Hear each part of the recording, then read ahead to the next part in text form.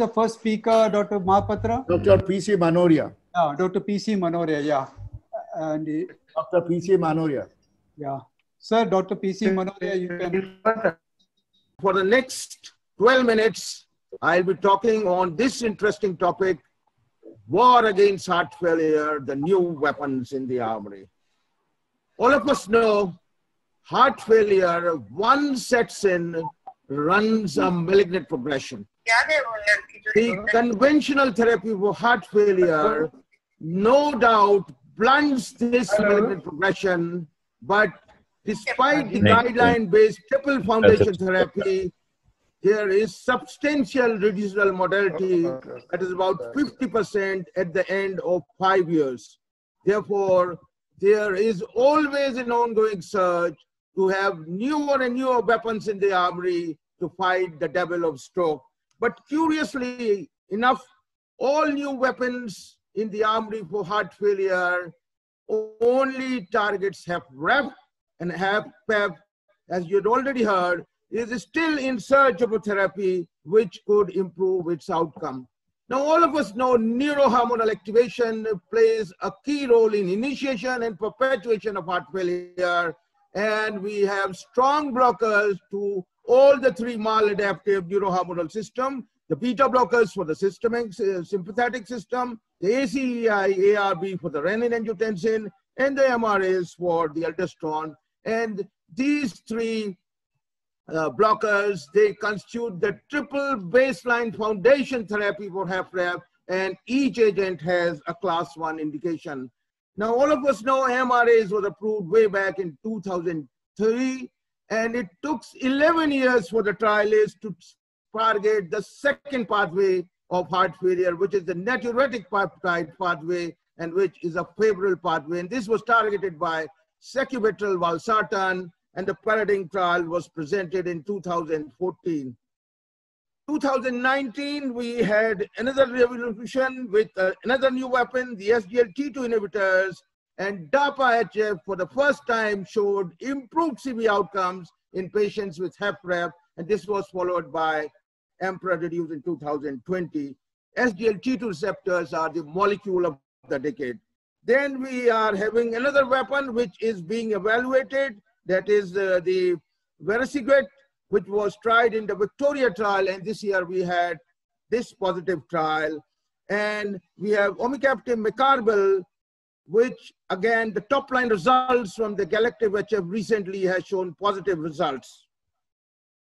Whenever we are treating heart failure, it is very, very important is that every hospitalization, every rehospitalization takes the patient closer to death. And therefore, one of the important messages in heart failure is prevent hospitalization for heart failure, prevent rehospitalization for heart failure. And indeed, all the new weapons which we are going to talk are powered to do it on top of guideline-based triple foundation therapy. Now, when we look at the evolution of therapies for heart failure, we have the vericiguat era, as you can see.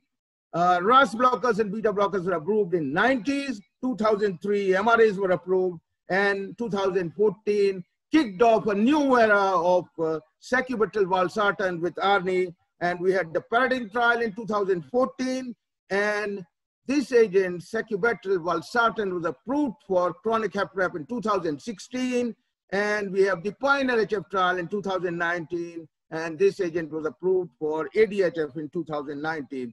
So we had an additional pillar for heart failure HFrEF with the addition of ARNI. 2019 initiated dawn of a new era when we have the first SGLT2 trial, Dapa HF, which showed positive CV outcome, and Dapa was approved for HFrEF, and this year we had the MRA trial. And all these SGLT2 inhibitors were already approved in past for decreasing hospitalization for heart failure, but not for treatment of HFrEF. So Dapa HF laid the first foundation stone for utility of SGLT2 inhibitors for treatment of HFrEF.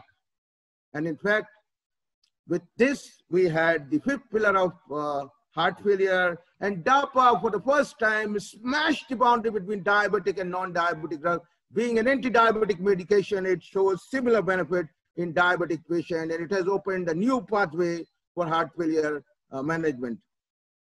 Sacubitril Valsartan, as we know, thrown a new concept of multi-system neurohormonal modulation never heard before. The second unique feature of Sacubitril Valsartan is that it achieved a class 1 recommendation to replace a class 1 ACEI and ARBs. It rarely happens in the history of pharmacotherapy that a new drug is given a class 1 recommendation to replace a class 1A drug.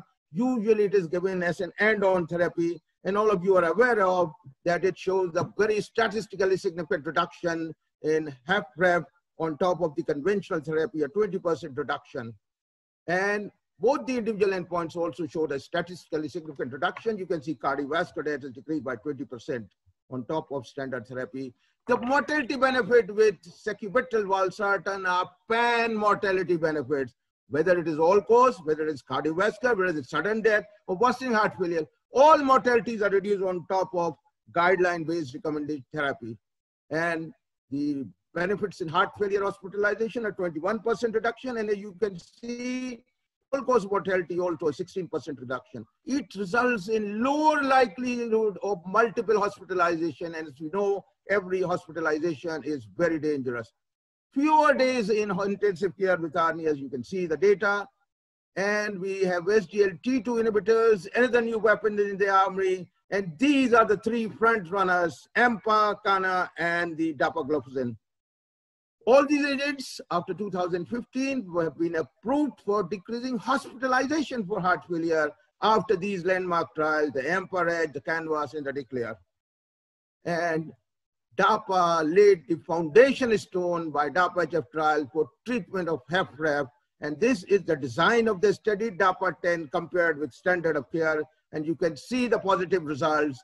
Primary endpoint, cardiovascular death hospitalization for HF and RHF decreased by 26%. Look at the NNT, 21. And the individual endpoint, CV death, 18% reduction, and worsening HF event, 30% reduction, and also all-cause mortality. There were three very key messages from Dapa. The first big message from Dapa was that the drug is effective in non-diabetic HF also, and there's no issue of hypoglycemia. Data has shown you can very safely give it in non-diabetic. The second big message was that Dapa-HF shows incremental benefit on top of ARNI, and that is also very exciting. The third big message is with Dapa coming in vogue for HF, it is poised to change the definition of refractory heart failure. Prior to Dapa-HF, whenever we diagnose refractory heart failure, submit a patient for a device like LVAD or cardiac transplant, we always say, have you taken ARNI or not? If not, go and take ARNI and come back. Now we'll say, have you taken ARNI? And now we'll say, you have to take Dapa also. If not, go back and take Dapa and then come back. So it's poised to delay device therapies like LVAD and transplantation. And you can see the earlier you start Dapa in class 2, more is the benefit. Then we had the EMPEROR trial, which showed equivalent results in patients for decreasing hospitalization for heart failure, but there was no significant difference in the cardiovascular death or the all-cause mortality compared to Dapa, where it scored over the EMPEROR residues. The mechanism of action of SGLT2 are multifarious, as you can see on the slide. More important than that is that it acts and definitely acts and improves the outcome of patients of heart failure.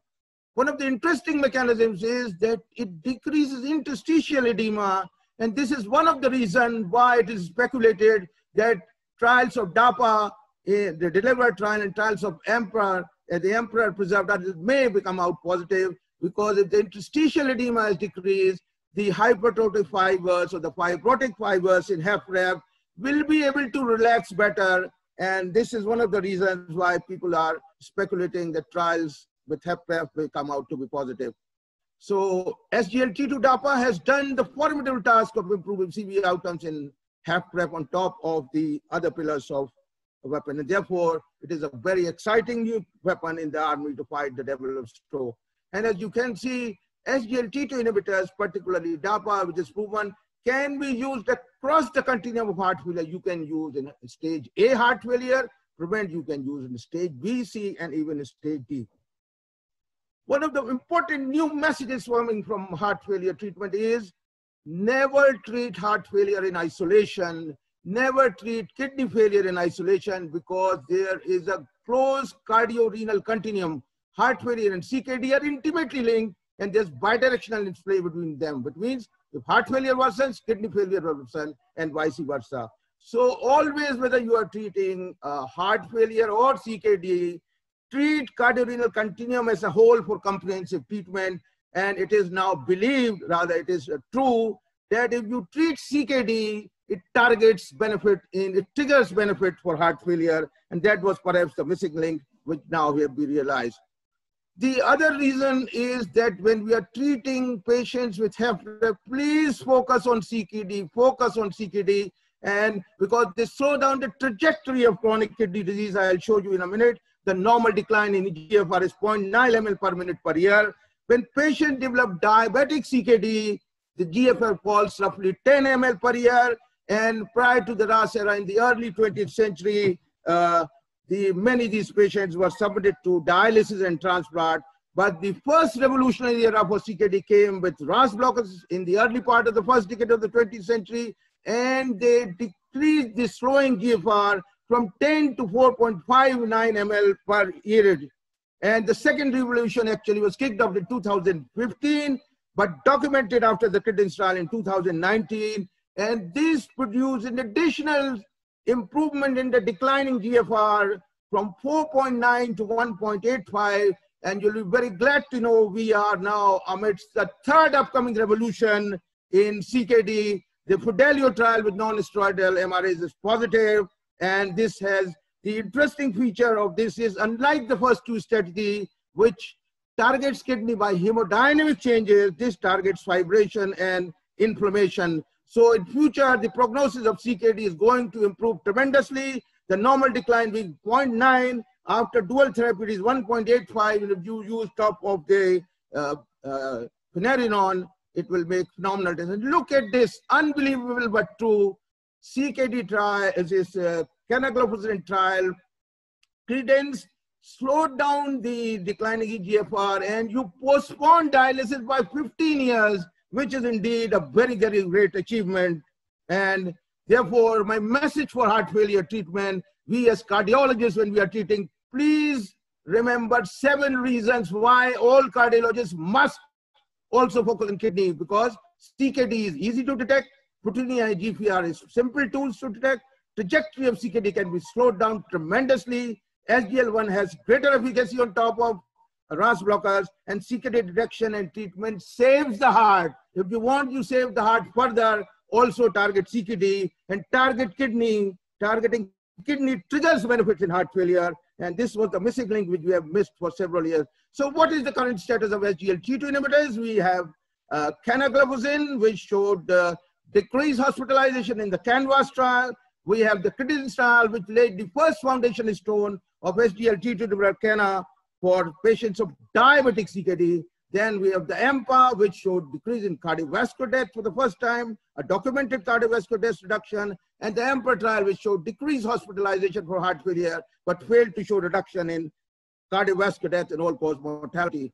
And we have the DECLARE trial, which has data in primary and secondary prevention, which has data in HFrEF diabetic and non-diabetic, and the Dapa CKD, which has data in diabetic and non-diabetic CKD. So Dapa is little ahead of the other agents, although we do not have head-to-head trial. But instead of comparing the trials with different SGLT2, more important is the message that these agents are life-saving. They are very, very safe. They are practice-changing molecules. They are guideline-changing molecules and cost-saving, and we must disseminate the benefits of SGLT2 widely. The medical fraternity is not sufficient to disseminate. You should also utilize various social media and change the outcome of the patient. And we not uncommonly hear that after use of SGLT2, the patient say, "You have really changed my life." And this is again very interesting. The overall survival projection in a 55 years old male, if you use all the 4 agents, which means beta blockers, RNA, MRAs, and SGLT2, you can increase the projected lifespan by 6.3 years, even at the age of 55 years. And this is indeed very encouraging. The other new weapon in the army is vericiguat, And as you can see, this is an oral soluble guanylate cyclase stimulator that directly enhances the cyclin AMP pathway. This pathway gets blunted due to endothelial dysfunction and decreased nitrous oxide. But to the right, you can see if you directly stimulate this, there's more cGMP production, which protects the heart and the vasculature. And this was the trial which carried out in chronic HFpEF with worsening. And you can see the positive results, a 10% reduction on top of all therapies, statistically significant. Look at the NNT, 24. Cardiovascular death was not improved, all-cause death was not improved, and this is the summary of the trial. And the important messages from the Victoria trial, NNT 24 is once daily medication, easy to titrate, safe, well tolerated, without the nuisance of monitoring renal functions or electrolytes, and in future this will be approved. And lastly, we had the omecamtiv mecarbil, which is a novel selective cardiomyosin activator. And the benefits of this agent is it acts in a peculiar way, increases duration of systole, increases stroke volume without any increase in the myocyte calcium, DPDT, or myocardial oxygen consumption. So it doesn't have the danger of inducing cardiac arrhythmias. The Galactic HF trial was ongoing, and we had the top line results on the 8th October. The trial met the primary endpoint and is positive. The secondary endpoint were, of course, not met in terms of cardiovascular death. So what is the take-home message? Heart failure, one sets and runs a malignant progression. The two new weapons in the armory to target the devil of stroke are Sacubitril Valsartan and Dapa. AMPA is not yet approved, will be approved, and they produce great benefits. So what is the big message? Utilize all 4 drugs, beta blockers, ACEI, ARB, ARNI, MRA, SGLT2 for HFrEF, as they provide incremental benefit.